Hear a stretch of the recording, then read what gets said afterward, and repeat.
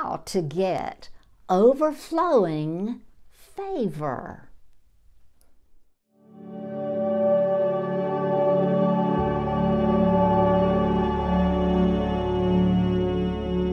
Making Jesus Lord of your life is the very best thing that you can do.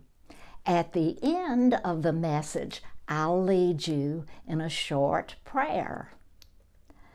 I have a friend. When I call her, she'll always answer. When I ask, "How are you doing?" she will always answer, "I am blessed and highly favored." My response to Hazel is, "Oh, yes, and you are a blessing too." Hazel is a blessing. The point that I want to make is this. This is one way to get favor. That is, to speak it, to confess it. Also, as you aim to be a blessing, you will be blessed yourself. Yes, that's the way that it works. Another way is to give.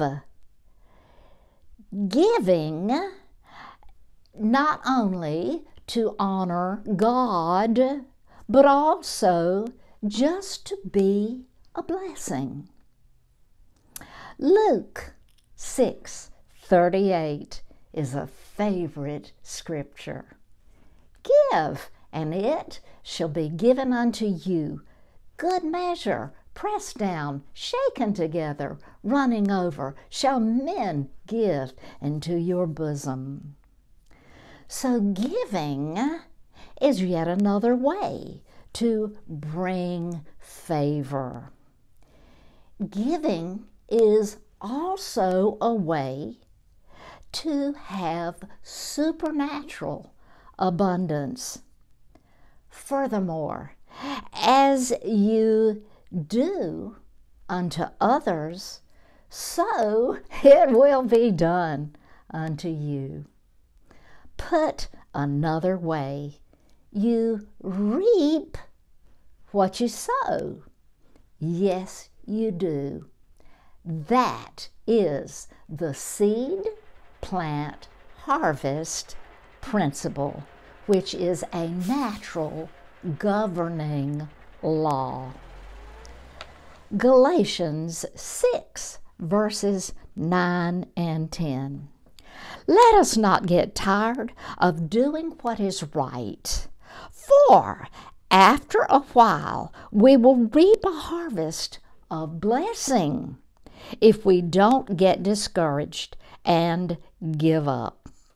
That's why, whenever we can, we should always be kind to everyone, and especially to our Christian brothers. Now I want to go to 2 Corinthians 9 and verses 8 through 11. God is able to make it up to you by giving you everything you need and more. For God, who gives seed to plant and crops to harvest, will give you more seed to plant and will make it grow so that you can give away more and more.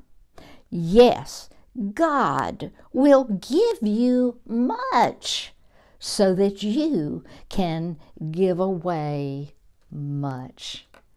Now, let's pray. Oh, Father God, thank you for sending Jesus. Lord Jesus, come into my heart and forgive me of my sin.